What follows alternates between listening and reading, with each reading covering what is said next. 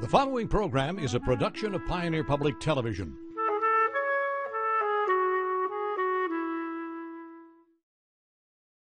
Funding for Prairie Sportsman is provided by the Arrowwood Resort and Conference Center, an ideal Minnesota resort, luxury townhomes, 18 holes of golf, Darling Reflection Spa, Big Splash Indoor Water Park, and more. Whatever the season or the reason, it's just more fun at the Arrowwood Resort. Strike Master, building quality fishing equipment for over 60 years. Visit strikemaster.com to learn more. Funding is also provided by the Minnesota Arts and Cultural Heritage Fund with money from the vote of the people of Minnesota on November 4th, 2008. And by the outdoor enthusiasts who are members of this station.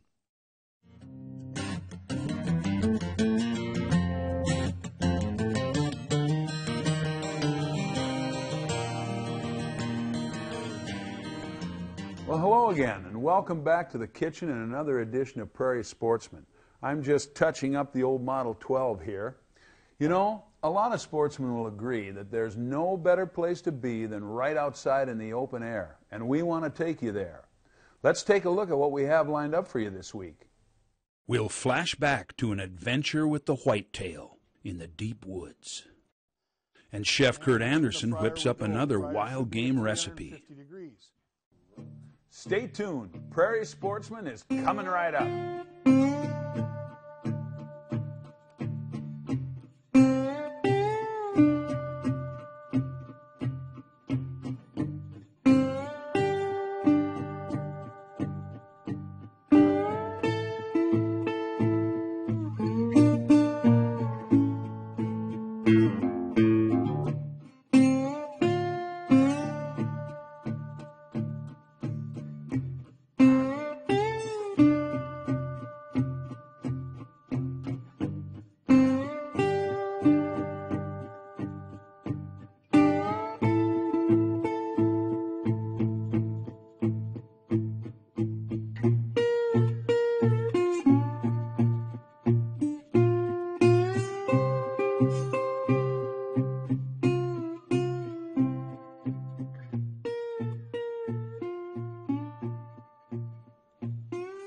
The return of the fall season is a favorite of many outdoor enthusiasts, and we'll bring you back to the woods. We'll stay hidden in our stand right above all the action with another Prairie Sportsman outdoor classic.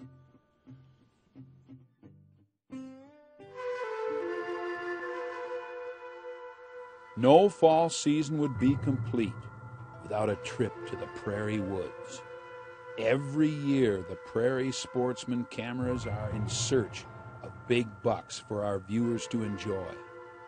Pull on your camo and let's head for the deep woods.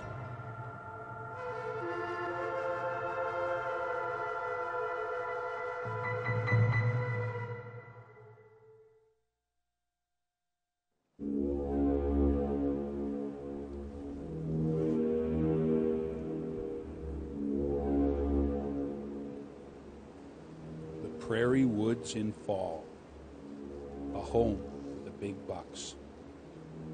Stare down a big buck like I did, and you'll find yourself mesmerized by the concentration and patience of a big buck. Wanting to break the spell, I wheezed at him in an attempt to spook him and break his concentration.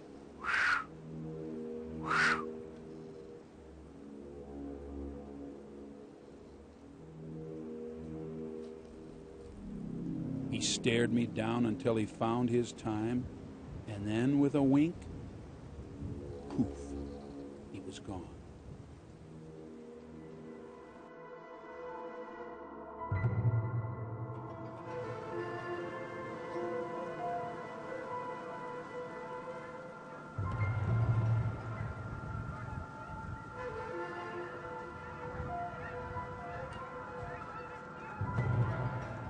A deer hunter always wonders, could I fool a buck close up? Is my camo good enough? Will I move at the wrong time? Or will he just smell me? This little buck was too young to know or recognize what he had just walked into.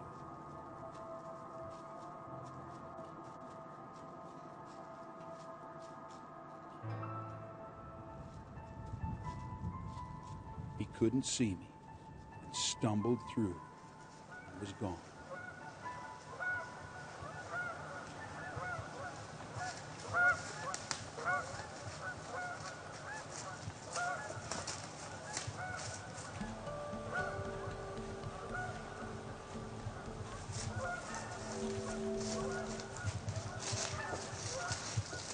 A pair of bucks come next. They're hanging together, looking for does.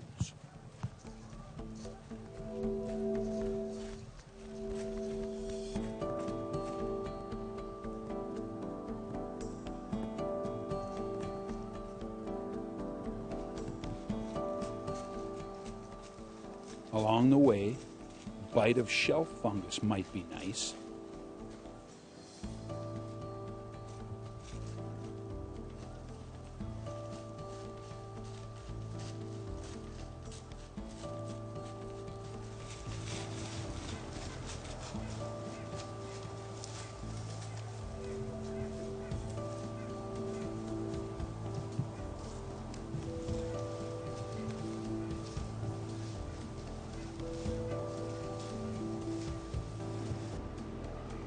As the pair leave and the chasing continues,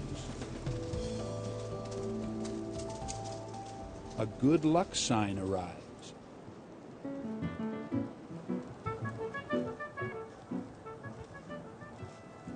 Last year, a possum showed up, and so did the bigger bucks.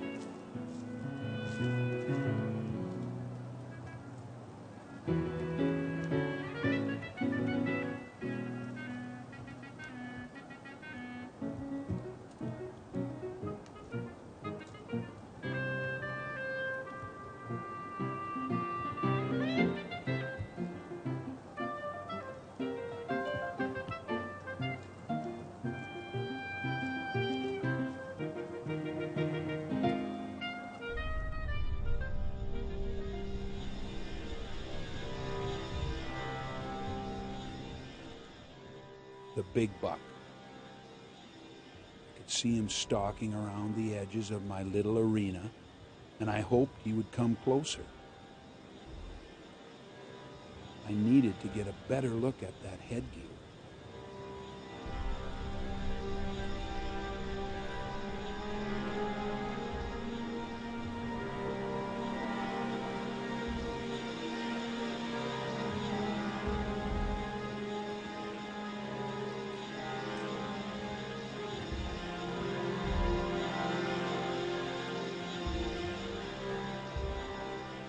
I wanted to see a good buck, a really good buck.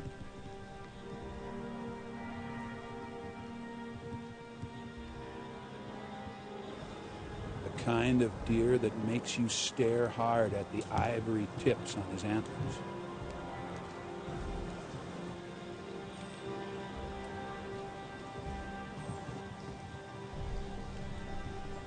And when you do see him, and you know he's a good one, you begin to appreciate your good luck in being there when he stalked by.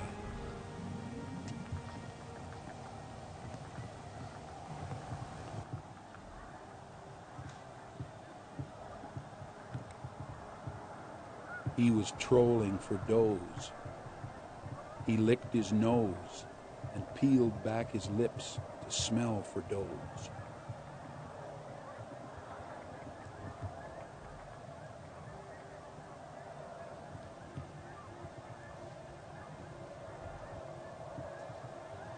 He threw up his nose to smell for does. Not every buck is a trophy, as you know. And that day, I saw a pitiful sight. A crippled buck that could be the victim of an errant shot or a collision with a car. No matter what the cause, a mercy killing would be best. Sometimes in the prairie woods, we have to make decisions about what to do and how we must act as a sportsman.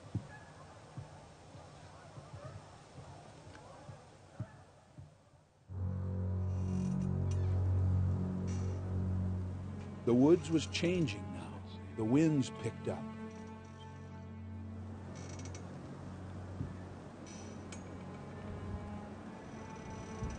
I worried about the squeaking of the stand, spooking the deer. But I needn't have. The bucks were on a mission.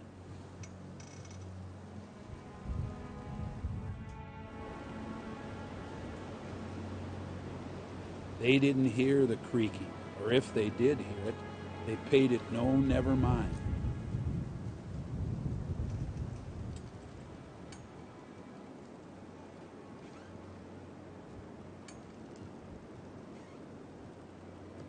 They marched through the woods and searched and searched. Every doe had to flee.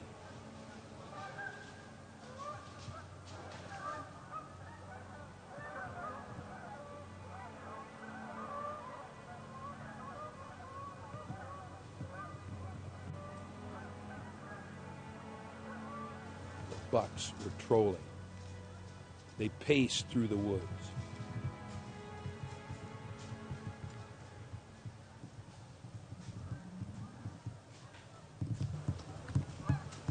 Even the does were sparring for dominance.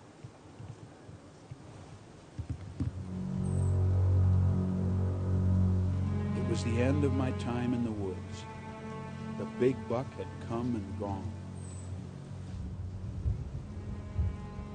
Ironically, that same buck I had stared down as I came into the woods found me out. I had to go, taking my camera with me.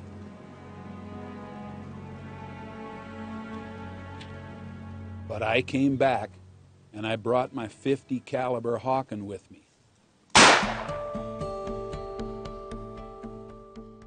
50 grains of powder. Perfect. 50 yards. 50-yard broadside. 50 yards. Beautiful. Oh, that was a great morning. A great morning it was. Now Brian and Andrew, uncle and nephew, dragged my deer out.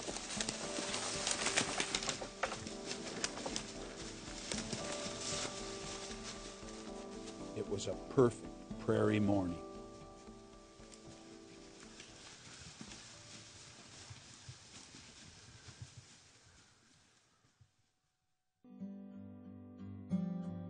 The heritage is as old as our state and is in no way diminished by time. The upper Midwest today is still an area that marks its seasons by the string of opening days from fishing opener to the deer openings.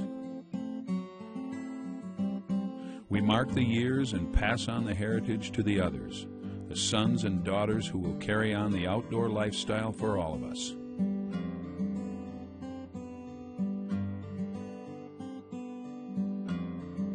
Prairie Sportsman espouses the outdoor lifestyle that we feel must be passed on to the next generation.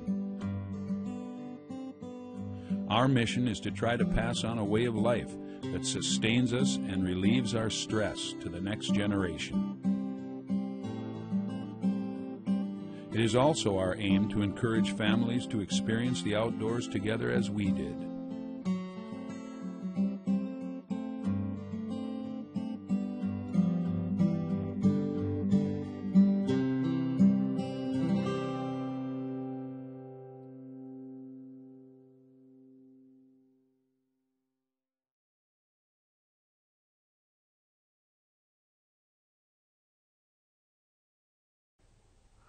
Chef Kurt Anderson is back again this week, and he's been working on a recipe that I know you'll all enjoy. When Chef Kurt starts working on a wild game recipe, you know that it's going to be tasty. Let's take a look at what he has for us this week.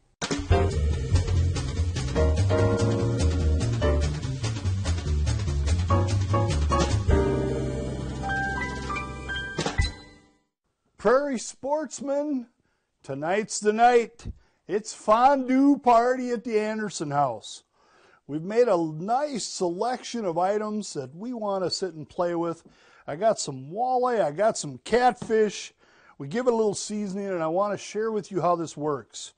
First, you've got to have your sweetheart tell you where the Lazy Susan is, but that's kind of fun. You could set this on the table, spin it around, everybody could have fun kind of cooking their own material. Now, there's a safety point to this that you're going to have to watch, so it needs some adult supervision. We're using a big Fry Daddy here, and we made some tempura batter. 1 egg, handful of flour, a little bit of milk, and you're good to go. And you want something that's going to be relatively this thick. Now, let's give it a try and see what happens. I've taken the opportunity to pan up some of this, or skewer up some of this, excuse me.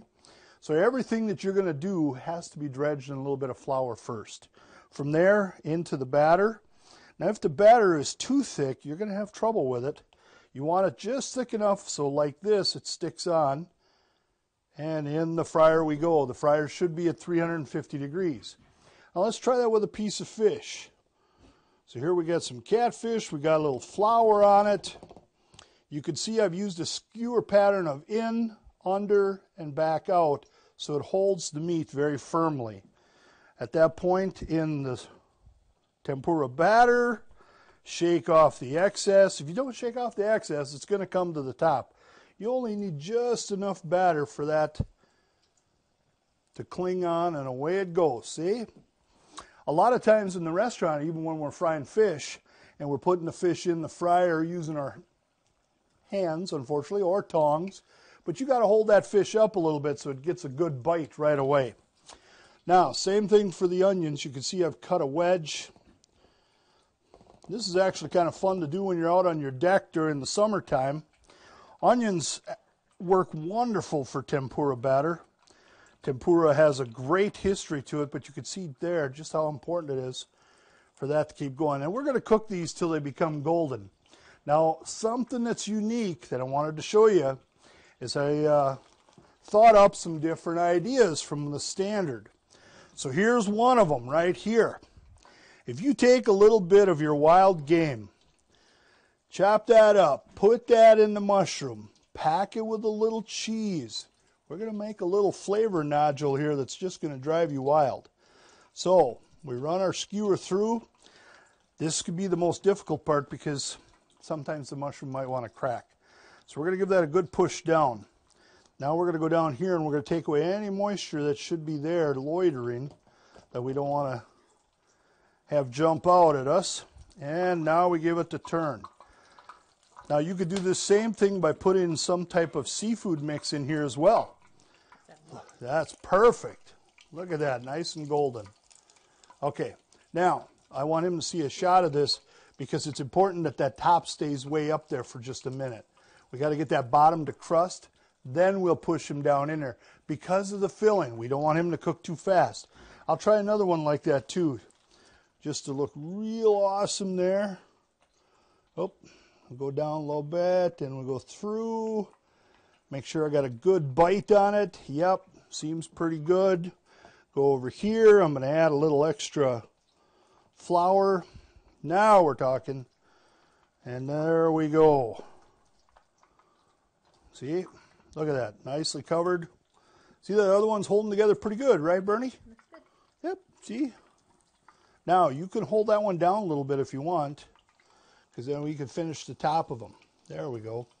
I'll let that turn your way just a little bit.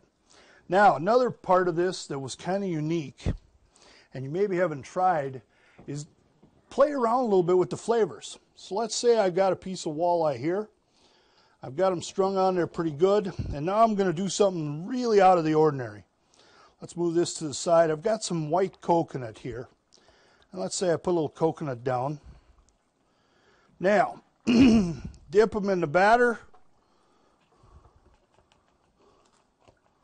There we go. We're going to fish off the excess. Set them down in there. Just like that. And we're going to make some coconut walleye fingers. And it's that easy. Down in you go. Now when you do this, it's going to be important to clean your fryer oil afterwards, because the coconut pieces that fall off will continue to flavor it otherwise. But for a one-night thing, this is a perfect example of something you can try that's a little bit different. So we're frying.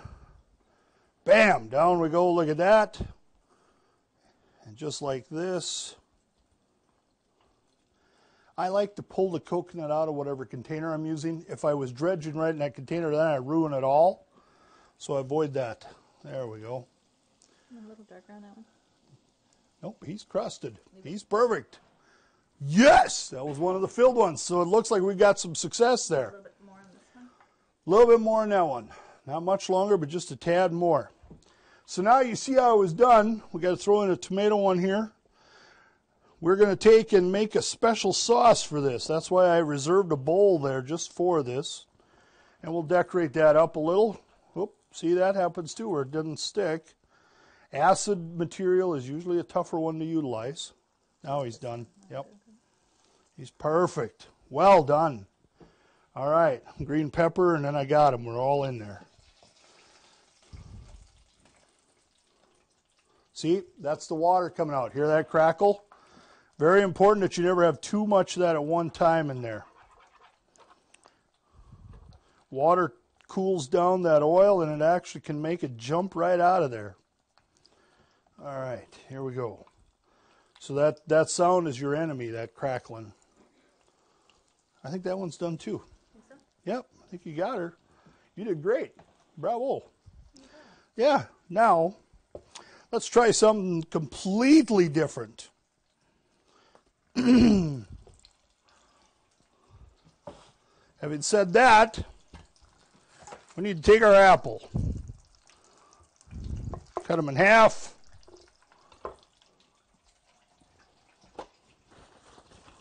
Is that the pepper crackling?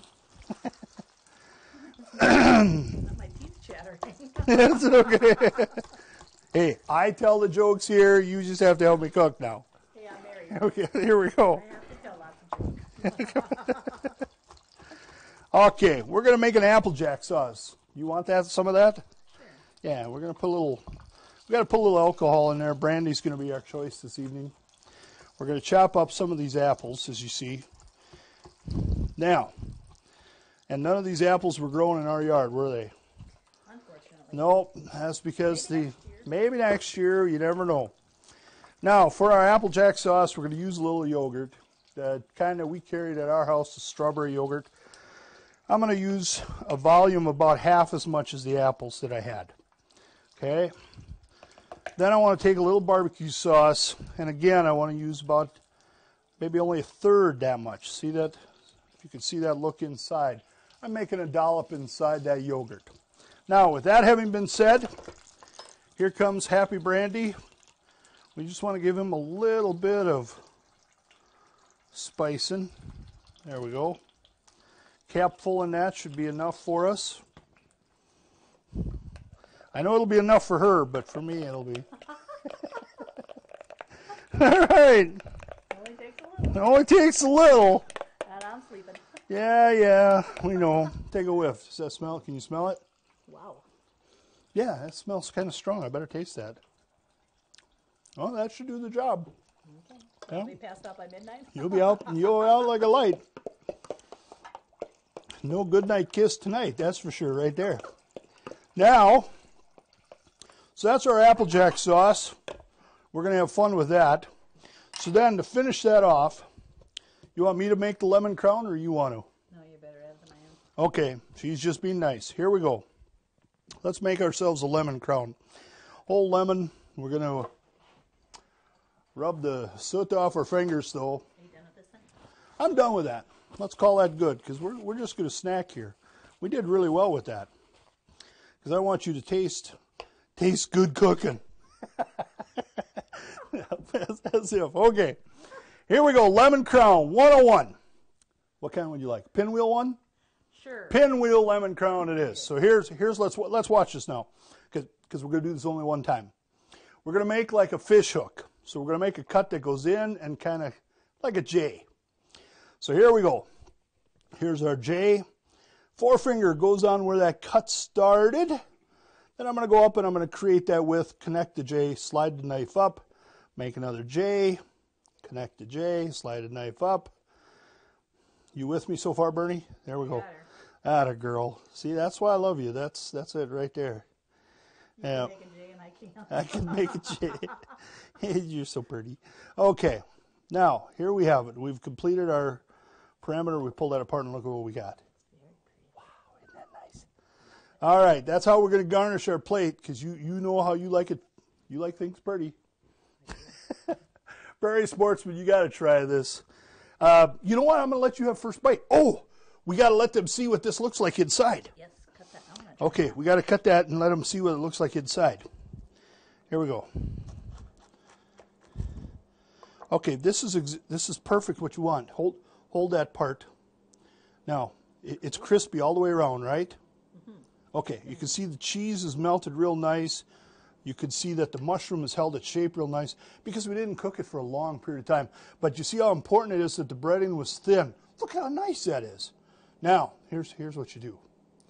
You who don't, here's one beer burning right here. There you are. Give that a try. This is going to be hot now, so you better blow on it. You ready?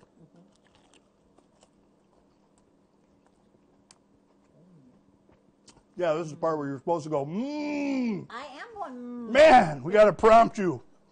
Okay. It's very good. Tastes really good. Try this at home. You'll have a fun time doing it. It's a family event.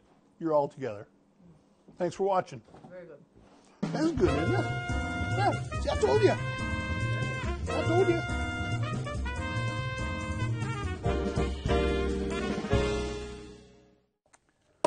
Well, I guess time flies when you're having fun, and this show went by in a flash. It's time to say so long for this show, but we'll be back next time with another episode of Prairie Sportsman. Prairie Sportsman is available online with more photos, video, and additional information. Follow the adventures and updates on Facebook and connect with more outdoor friends and enthusiasts. Funding for Prairie Sportsman is provided by the Arrowwood Resort and Conference Center, an ideal Minnesota resort, luxury townhomes, 18 holes of golf, Darling Reflection Spa, Big Splash Indoor Water Park, and more. Whatever the season or the reason, it's just more fun at the Arrowwood Resort. Strike Master, building quality fishing equipment for over 60 years. Visit strikemaster.com to learn more. Funding is also provided by the Minnesota Arts and Cultural Heritage Fund, with money from the vote of the people of Minnesota on November 4th, 2008. And by the outdoor enthusiasts who are members of this station.